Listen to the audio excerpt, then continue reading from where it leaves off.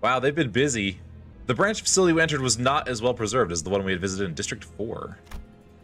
It seems Ancorp's Inquisitors have been using this place as their base for a while. Various torture devices and bits of flesh and machinery like those we saw in town came into my sight. This is lovely. Oh, wait, no, stop. Huzzah! Just straight dead. Just a huzzah and then dead. Rhodia shrugged when I looked back. What? I wanted to take charge for once. Albie, you've all gotten better at fighting, haven't you? This is who I think it is. A faint voice calls to us from the corner. Oh, it's Sade. Oh, it's Jesse. Sorry about James. He's kind of dead. We'll get you a replacement, James. Sade. But I was resting against the wall, exhausted. She was covered in bites and gnawings left by the picatula. Oh, you're right. Can you get up easily? Sade could barely talk, let alone stand on her feet. She slowly began to speak, each word filled with pain. Effie, how is he? Alive yet? You must have met outside. Everyone is hesitant to answer Sade's desperate question. How could any of us inform her of the morbid state Effie was in, and how we had to put him out of his misery? Yeah, he's doing fine now. Honglu answered quietly. The urge to pull it is growing stronger and stronger. Must pull lever. What will you do? All right, guys, do I pull this? 50% chance for a positive effect, 50% chance for a negative effect. Do it. Okay. Roll the dice, Clockity man. When you pull down the lever, a clack follows soon after. The springs begin to turn, some slow, some quick, some clockwise, others counterclockwise. Watching the machine's rumble grows wider, you feel wilder, you feel anxious. Pulling a spontaneous thought into the action is an impulsive and uninhibited as a child reaching out for off-limits marshmallows. I see. Oh my god. Chance time. The machine stopped at last. What's happening? In the machine's steady room now began to tremble and crack. A moment later, the ceiling split open and gave way to 1,000 nails diving downwards. 5 HP and SP damage. Aww. Miss! Well, that's unfortunate. That's very unfortunate. You see a large gate in the distance. There's something eerie about the pointed fences and stone walls. Looks to be the only way through this area, but it's guarded by a large number of Inquisitors. Is there anything we can do about them? Okay, so I can strike them from behind, run a pride check, then begin combat encounter, pass the buff, reduce the number of waves by 1, run the lust check, pass the reduce the number of waves by 2, stab them in the face. I'll just straight up wipe them out. Okay, here we go, murder time.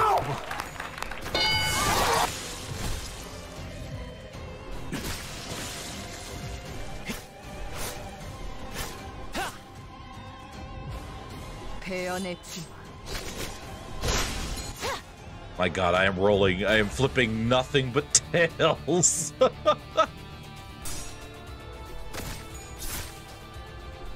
Thank you, Heathcliff. Oh, thank you. Thank you, Who. Thank you, Who. Oof. Eat Doge.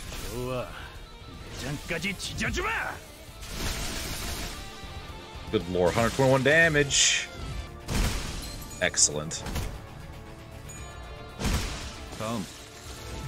Heard that familiar yet ominous sound of a nail being dragged across the floor from not too far away. Oh, you're still alive. My god. You heretics must be exterminated. I needed to rewind the clock. Most of the sinners were either dead or gravely... We have, like, 2 people who are very bad. There was no way an effectively non-combative manager and someone barely holding on to her life could take him. Please, stop. Oh, no. What are you doing? Just then, Sode pulled out a gun. She pointed the barrel at me. Wait, what? I need you to keep still.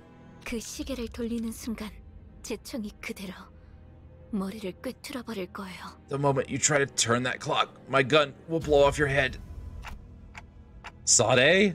Don't look at me like that. I can't hear you, but I can tell you this. They promised to let Effie go if I helped get rid of you. He's dead. Oh my god. I let too much time pass. Guido comes to me and grabs me by the neck. Oh God, no, not my head. I need that. Why did I just stand there and let him do that? Then he grips my head tightly with his other hand as if to crush it. Creaks, cracks, and rattles ring inside my head. That's not good. Don't break the clock. His fingers being inches away from shattering my head terrifies me. Is this it? Is this how I die? Could this have turned out differently if I was a better manager? I remember Heathcliff menacingly asking if there was a way to open up my head so he could see what's inside. Tough luck, Heathcliff. You'll be missing out on a good show. Oh, man. I heard a sound. It was a sound of something breaking. Fortunately for me, it didn't come from my head. Sinclair? The bean is back with a vengeance. Guido staggers. A nail was lodged in his back and Sinclair was gasping for air behind him. He was nearly unconscious, lying still until moments ago. It's a miracle that he managed to get up and do this. I could escape Guido's grasp thanks to him. But Guido stood firm despite Sinclair's desperate attack. He collected his breath and slowly turned around. See, you too are a filthy heretic. You're all insane, out of your minds. One who grips had once said that you could have become the one as well. What a shame. You grip with the wrong direction. Sinclair, run away. I can't help you. No, I'm not running anymore. Good answer, Sinclair. Gunfire filled my ears. Kabam. But the bullet struck Guido's head. Guido fell to the floor, motionless. Can we please double tap him? Triple tap him? Can we set him on fire? Can we throw him in a compactor? And in that hush, I heard her handgun drop to the floor. Sade. Effie, he's dead, isn't he? You're all terrible liars. At least try to make it somewhat believable. I'll hold them off here. You should go. You can't do that. You said yourself that you can hardly lift a finger. I can't let you watch our backs when you're in such a mess. Please? Faust, please take these absolute dorks out of here. I'll make sure to give vegetables your regards. No need. Just tell him to come visit and say hello someday. You know what I mean? Oh, of course. Poor Team Rocket. We headed to the next area, leaving Sade to die. We all stayed silent for a long while. That looks pleasant. You hear beasts crawling around somewhere? There certainly is the sound of something moving along the floor. Oh, okay. That's not good. Ego corrosion has rested them. Oh, they've been using egos. That's what's been going on. They got down here and we're like, we're gonna use everything there. They just use that ego, and then look what happened. Oh boy, look at these lads. Yeah, what's this odor? The sinners frowned at the olfactory assault. Following their eyes, they found an Inquisitor collapsed on the floor. Definitely dead. Smells becoming from the rotting corpse. While everyone was hesitant to approach, you see something sparkle. This would be something amidst the writhing manes. What do? Run a gluttony check, pass to gain an ego gift, fail, and lose HP and SP. Oh boy, grab the shiny. 3 coins. You have 18 SP. Please, Ryosho, please. Oh! That was close. Okay. What does this do? Used in a certain event, expires on use. Oh. Well, okay then. The passage was red hot, though. Yeesh, that'd melt my shoes. The sinners carefully approached the road, only to retreat from the overwhelming heat. Something was written on the sign in front of the passage. Prove your humanity, and through weakness and suppuration, or the path with mobilization. No time at all to figure out what it meant. What will you do? Only available if the ego gift and corpse seal is in possession. Run a wrath check, pass to gain an ego gift. Failing begins a 3-wave combat encounter. 50% chance for a 3-wave combat encounter. Oh man, but I could get an ego gift. Alright. Might as well give it a shot. Alright, Otis, you have the highest SP. So you have the highest percent to hit both coins. I'm gonna have to hit all coins no matter what, so, you know. Here we go. Here we go. There's a checkpoint after this anyway. Oh my god, you did it! Ran across the heated road on bare feet. The others frowned at the rancid sense of burning flesh. Going for that promotion!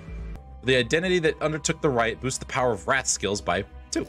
I'm about to lose all my SP anyway. A passage is written above the large gate. That doesn't look comfortable at all. Only those who repent may find motivation. Thorn yourself, atone through flagellation. It looks like it wants us to impale ourselves on spikes. What will you do? Man, that's an uncomfortable chair.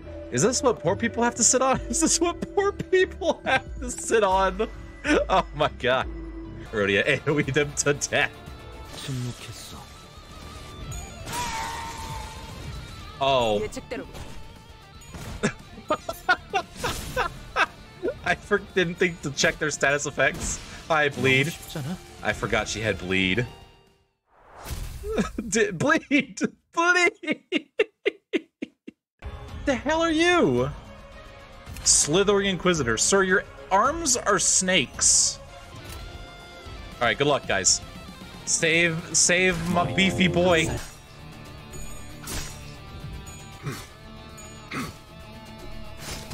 We got a stagger. Alright, or a part broken or something. Zap him.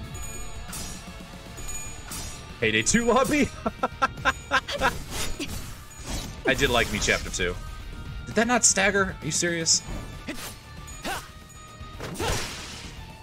Oh, I think we just broke his arm. Oopsie.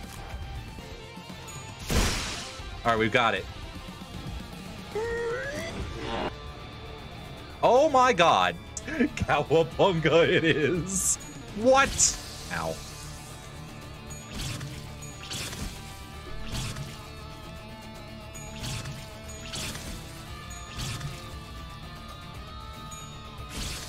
I think Honglu's gonna just die.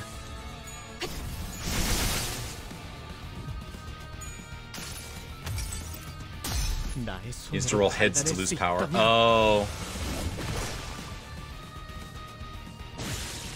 Oh, we killed him. Oh, we got him. We did it, guys. The boy! The boy with the axe. Inquisitors raising their arms unisons worship something, and their Cromer stood at the highest peak. She held out her hands in a prayer-like gesture towards the golden bow atop an altar. They're worshiping this thing? The fathoms of the ego are already open. I see someone has resonated with the bow before us. What are they up to? What are they raising their hands for? Prayer. What is this sound? Oh god. No, I don't want to show my memories. They're... Unfortunately, his plea held no power over the realm. Uh-oh. All right, everyone, listen up. The one who grips so declares. The one who grips so declares. Only are those heretics disturbing our sacred rite. They're now after the offering that is rightfully ours to consecrate. Go forth and die. Do not fear your end. As long as the offering of gold is with us, you shall be brought back to life again and again. Sinclair. Did you bring the coin? Uh-oh. We're flashing back, guys. I can't wait to beat the crap out of Cromer. The breaks between classes are always lively since everyone gathers around to talk. The adults would often watch us from afar and take this as a heartwarming sight. I guess I know who's singing this chapter's end credits. But there's something they don't realize. When you take a closer look, these merry interactions are brimming with envy, vainglory, pride, and guile.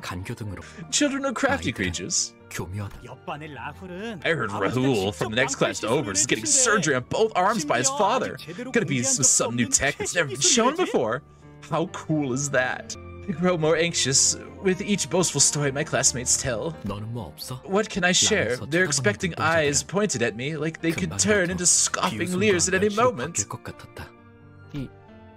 This is a secret, but I swallowed nervously. Maybe they weren't asking me for a story after all. But I had to keep their curious eyes on me. I knew for sure that I'd become an outcast the moment they looked away. My dad signed a contract with P Corp.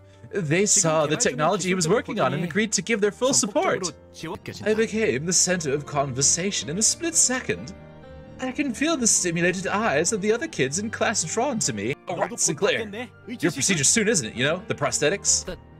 Yeah, of course. They told me I'll get the newest model. If they paid just a bit of attention to my face, they'd have noticed the reluctance in my expression. I was supposed to keep that a secret. What if Father finds out? Ah, blood was leaking from my fingertips. The bad habit of biting my nails whenever I felt anxious ended up hurting me.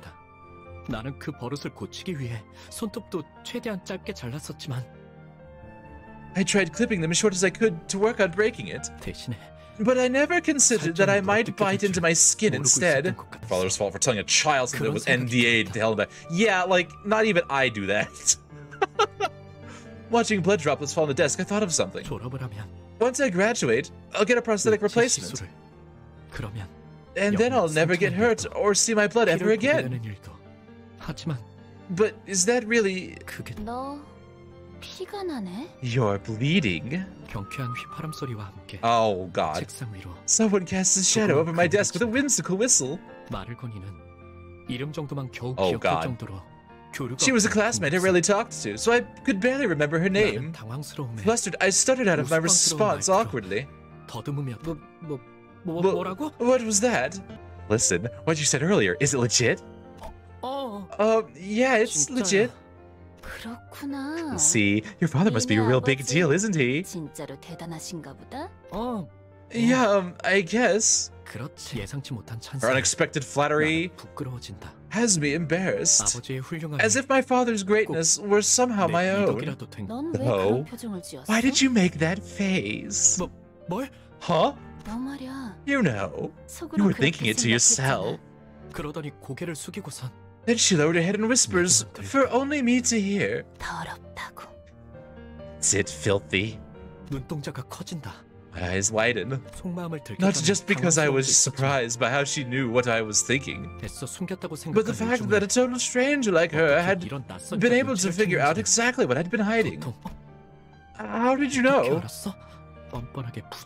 I could have gotten away with just that if I had just denied her accusations, but tactlessly, I asked her what a dumbfounded look on my face. Busted ass body not feeling pain anymore, especially in my legs.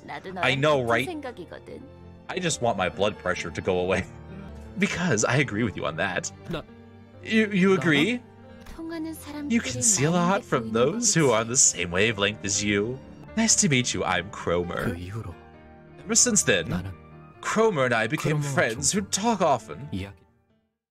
Oh boy, and I'm gonna now was your first and last mistake.